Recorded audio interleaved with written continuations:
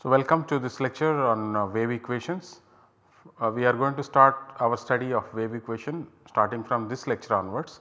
In this lecture, we are going to derive an equation which governs the transverse vibrations of vibrating string. The outline for today's lecture is: first we will derive wave equation as a mathematical model for transverse vibrations of strings. Then we present the Maxwell's prediction that light is an electromagnetic wave, it is based on wave equation actually, and we introduce the two problems that we are going to study for the wave equation. One of them is called Cauchy problem or initial value problem, and the second problem is initial boundary value problems. These are the two kinds of problems that we are going to study for wave equation, mostly for one dimensional wave equation. So, wave equation as a mathematical model for vibrating strings. So, this is the picture of the string. The string is lying along x axis at time t equal to 0.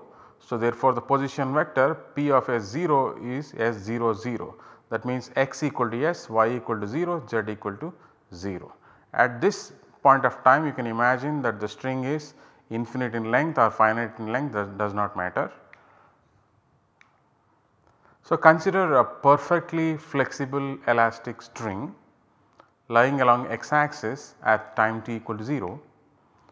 The elastic string is assumed to be one dimensional. Thus, points on the string may be described by a real parameter. S belongs to a finite interval 0 comma L if the string is finite, or S in R if it is an infinite string, or even S in 0 comma infinity. Both are same actually as far as this modeling goes, but as far as the problems that are will be posed, S belongs to R is different from S belongs to 0 comma infinity, that we will see in the discussion of initial boundary value problems. So, let P of St, it is a vector in R3, denote the position of a point S on the string. As we have introduced here, points on the string are identified with S. Okay. So, it is a point S on the string x equal to S and at the time instant t. So, P of St is given by x of St, y of St, z of St, and here we are writing a finite string. String lies along x axis means that P of S0 is S0 0. This is how we have identified points on the string at time t equal to 0. We said S0 0 is represents points on the string, and when we say S is between 0 and L, it means we are considering a finite string. So, the goal is to derive an equation which governs the vibrations of this string. So, how do we do that? Pick a small segment of the string, let us say for S between A and B. Of course, A and B itself is between 0 and L.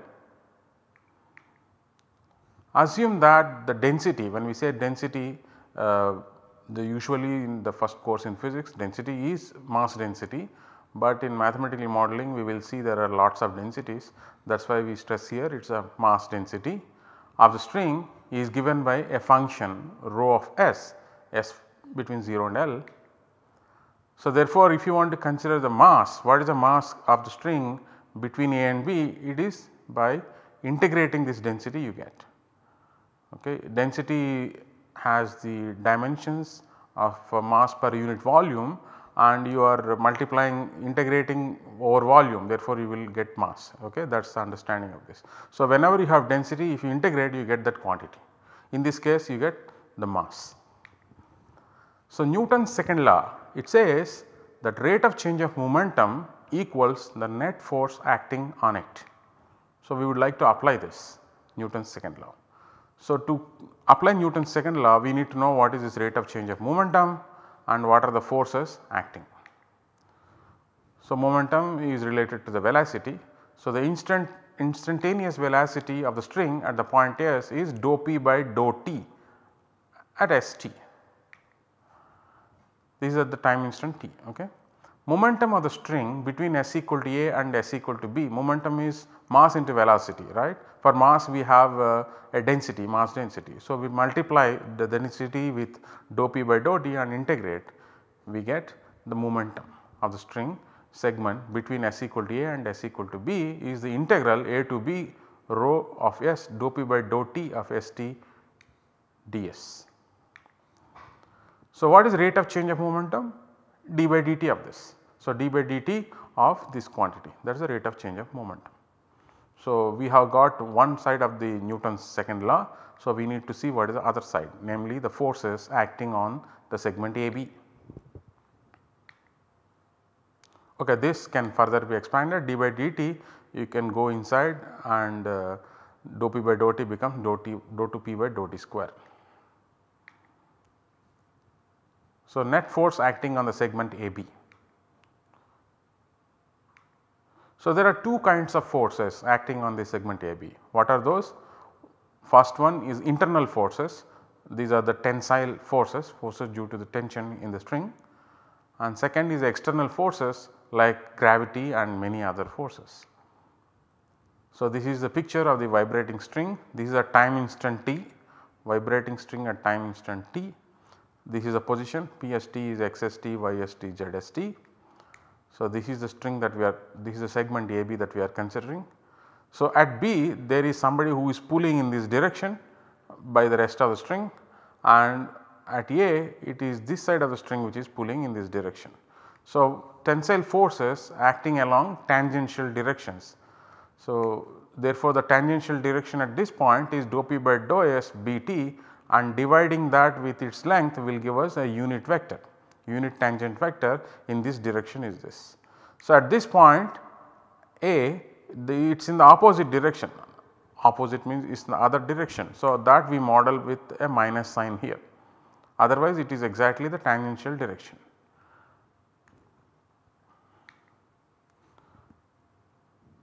So, let us see what are the internal forces which are acting on the string segment, whatever we saw in the picture, now we are going to write it down.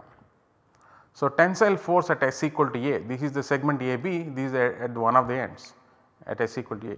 It is exerted by the part of the string from s equal to 0 to s equal to a.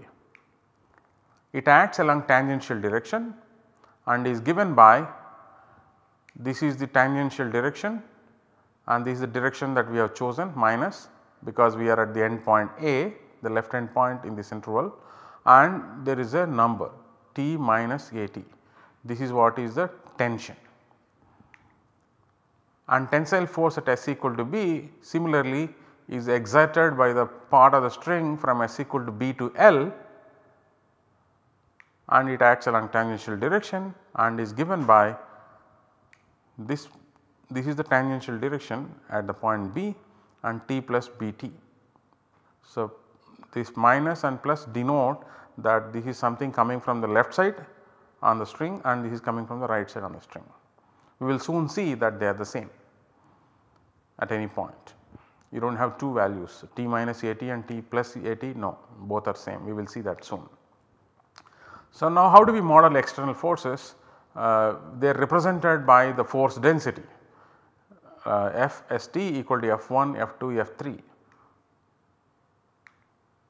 Our current interest is not in modeling these external forces.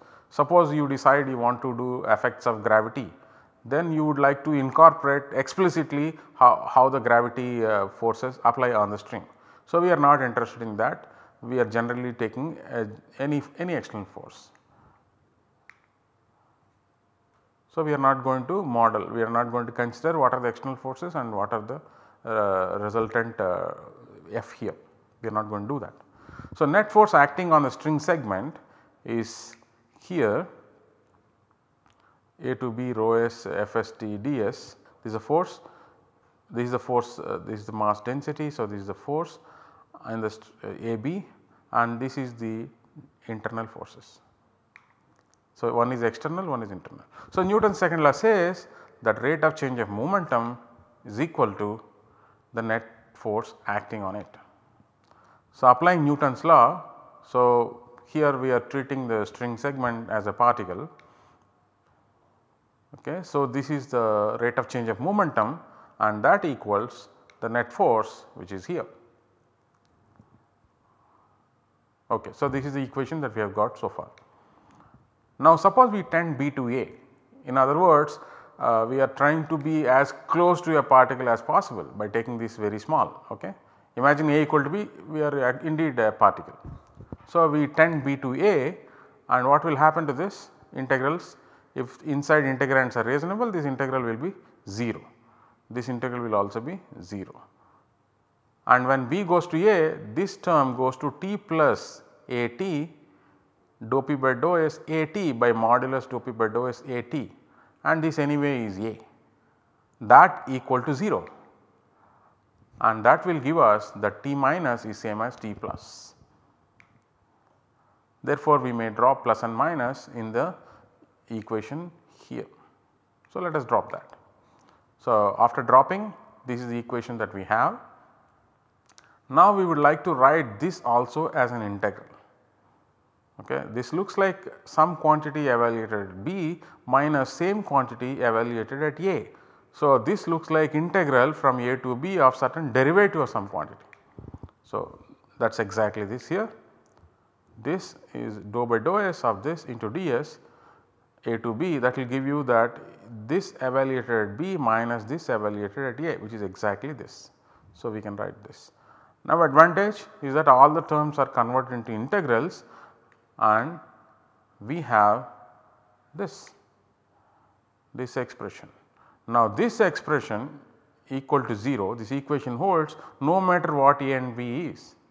Therefore, the integrand must be 0. We have discussed these kind of issues while dealing with conservation laws. So, since A and B are arbitrary in this equation, the integrand must be 0. So, this is an equation that we have got, okay, where P we have a second derivative with respect to T, this is the external force and P is here, and then T, there is something which is unknown T. Otherwise, that is if T is known, this will be an equation for P, a second order equation in T. So, we obtained this equation using a general principle which is Newton's second law, and in the above equation TST is what the tension, how the string is, what material it is made up of, it will depend on that.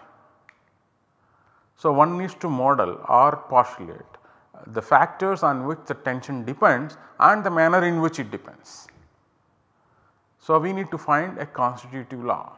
If you recall the modeling that we did for the traffic problem, this is exactly that. Okay, this is like modeling the road. Okay, tension is a function of the stretch factor, this is an assumption. Okay, this is an assumption. So, it is a function n of mod dou P by dou S St comma S, and the above constitutive law along with this differential equation which we got, that they model a vibrating string. Of course, it is a nonlinear equation in P.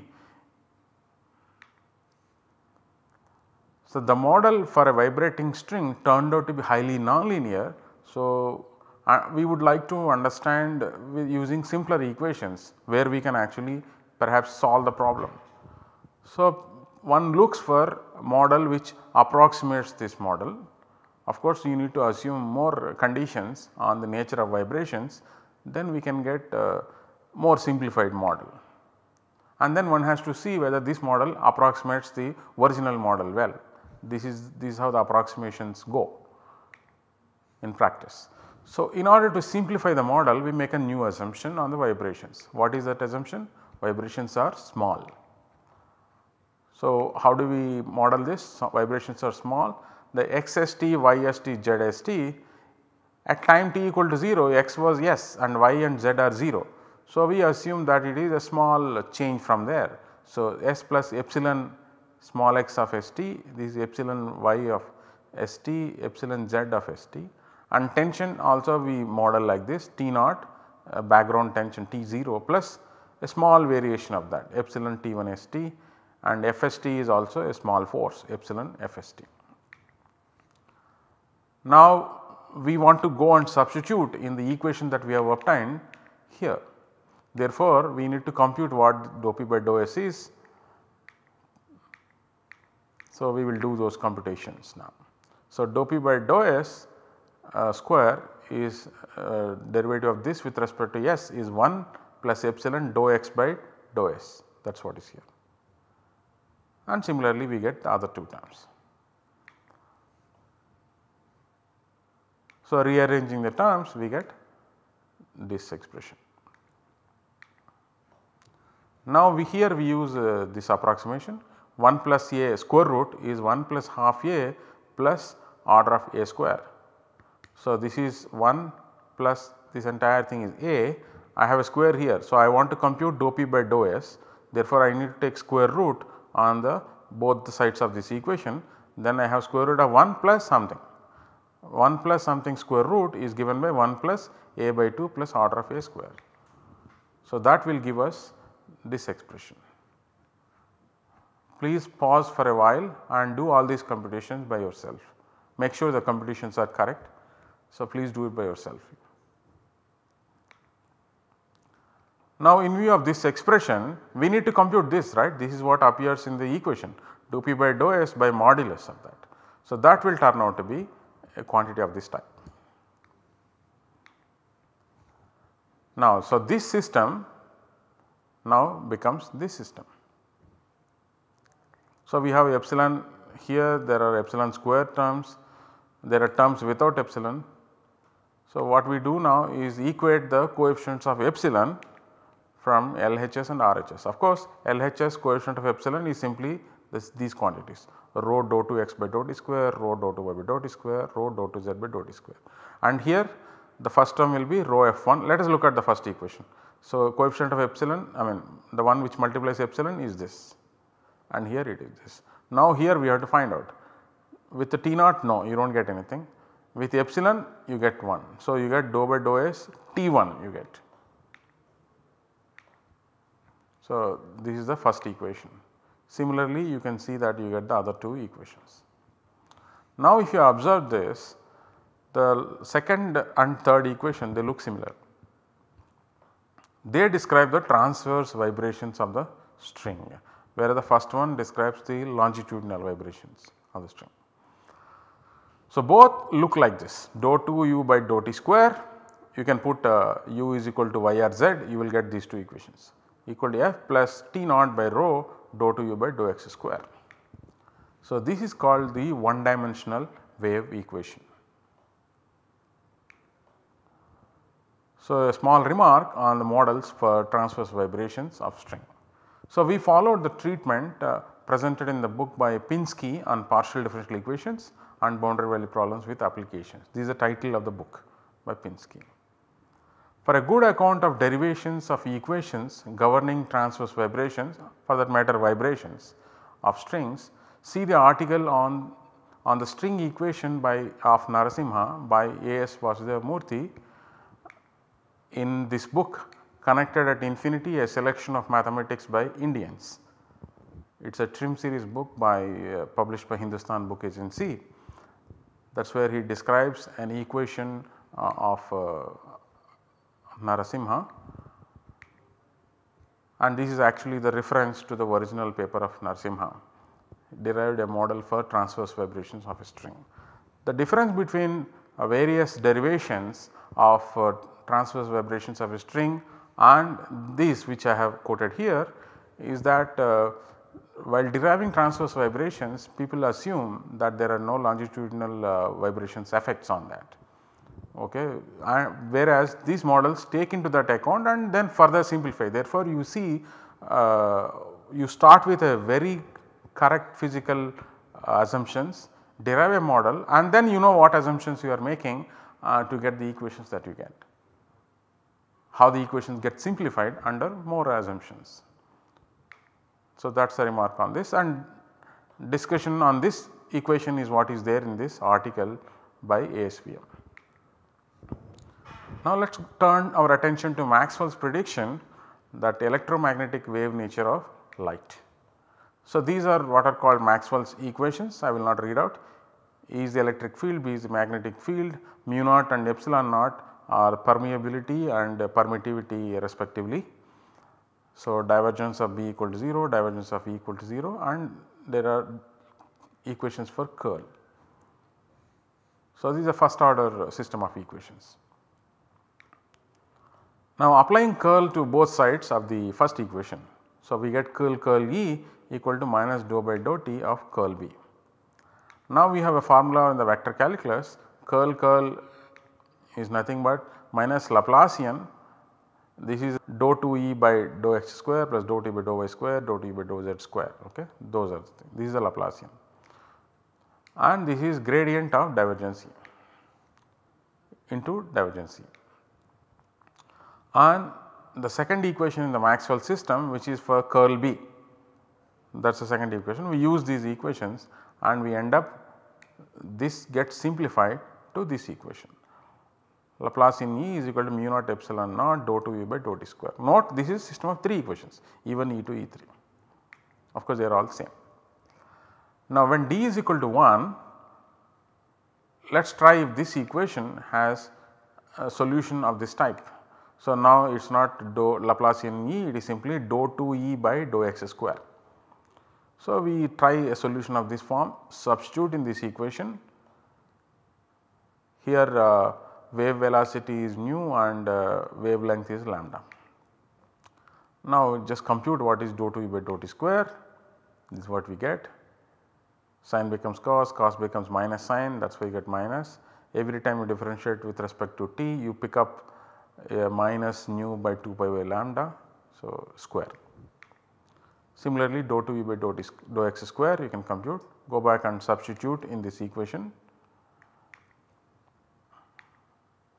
You get that the velocity is 1 by root mu naught epsilon naught.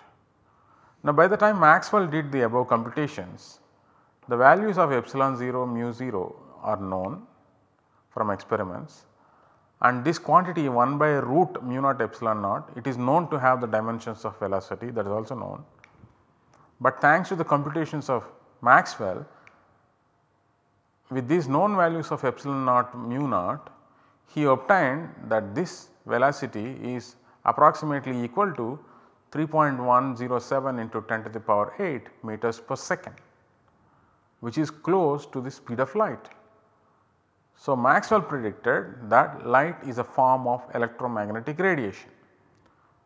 Of course, this was possible thanks to his computations using Maxwell's equations. The computations led to a wave equation which admits waves moving with speed of light as its solutions. This highlights the importance of wave equation. Of course, existence of electromagnetic radiation was later proved experimentally by Hertz. Now let us discuss briefly the types of problems studied for wave equation. The first problem is the Cauchy problem in full space, it is also known as initial value problem. So wave operator in d space variables. So let us introduce wave equation. Of course we have derived wave equation in one space dimension using strings, but you can write wave operator in d space variables, which is nothing but utt minus c square into Laplacian u. Laplacian u is precisely this, dou 2u by dou x1 square plus dou 2u by dou x2 square up to dou 2u by dou xd square. This is the operator, wave operator. This is called the d-dimensional wave operator. When we say refer to the word dimension, what we mean here is a space dimension, x1 up to xd. So the equation for the string was a one dimensional wave operator. So this square d, this is the notation used, square d stands for this operator. It is also known as D'Alembertian operator. So what is Cauchy problem for wave equation? So given functions phi, psi and f suitably, Cauchy problem is to find a solution to this equation. What is this equation? This is a wave operator equal to f, and you are given ux0 to be phi and ut of x0 to be psi. So f, phi, psi are supplied, find a solution u satisfying all the three equations. The boldface x stands for x1, x2, xd which is in Rd, and C is positive number. So, we need to define what is the meaning of a solution.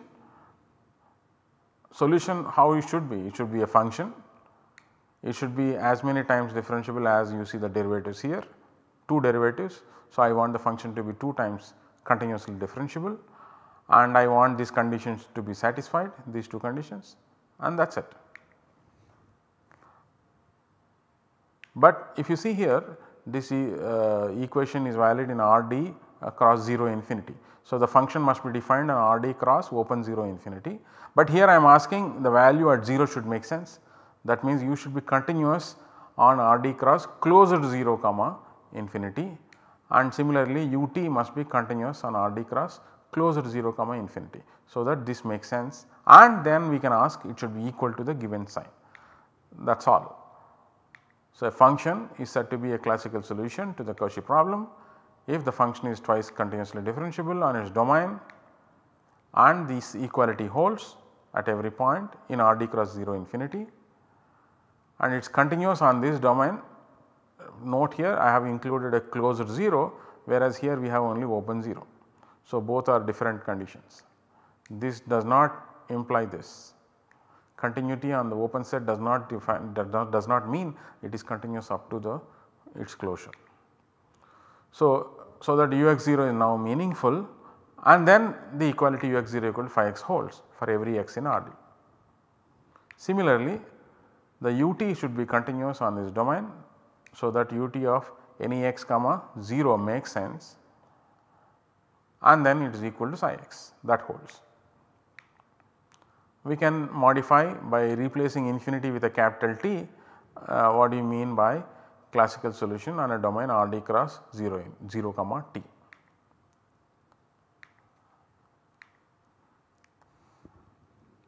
Observation is that the D'Alembert operator is a linear operator. That means you apply square d to u plus v, you get square du plus square dv. Thus, a solution u to the Cauchy problem, which we have stated earlier on the previous slides, that may be obtained as sum of 2 things, v plus v tilde.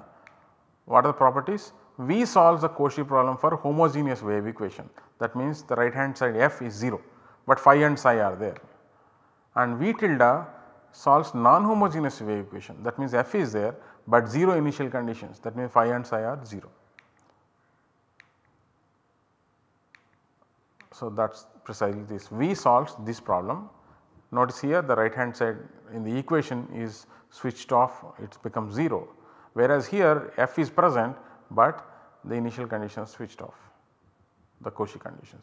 If you add v plus v tilde, because the linearity, square d of v plus v tilde will be f, because it will be 0 plus f, that will be f, and x0 will be phi plus 0, that will be phi, and vt will be v plus v tilde of t will be psi plus 0, which is psi.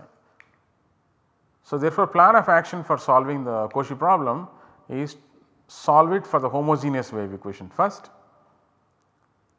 That is what we will do for d equal to 1 to 3. We derive actually the formulae which are known by various names, and we solve the non-homogeneous wave equation with 0 Cauchy data. For that we use a general method called Duhamel principle. The Duhamel principle tells us that non-homogeneous equations can be solved using solutions of homogeneous equations. And the second type of problem is initial boundary value problems.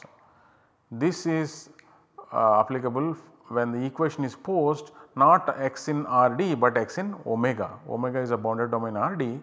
You want the equations to be satisfied on omega, that there could be a right hand side f here, no problem, there could be a right hand side f here. Similarly, there could be ut x0 equal to psi x. This is just an example of a IVVP. So, these are the initial conditions. The first 2 conditions here are initial conditions, equation initial condition, and this is a boundary condition, u equal to 0 on the boundary of omega for all times. So, these are the initial boundary value problems, and we will also solve initial boundary value problem when omega is a subset of R1, actually R, an interval. Of course, one could consider more general boundary conditions than u. For example, you could prescribe the Neumann derivative of u on the boundary, or you can prescribe a combination of u and Neumann derivative. Neumann derivative is nothing but the normal derivative, dou u by dou n, grad u dot n on the boundary. So, IBVPs are more complicated than Cauchy problems which are posed in full space due to the presence of the boundary omega. So, let us summarize what we did. We derived a mathematical model for vibrating strings. It was a nonlinear model.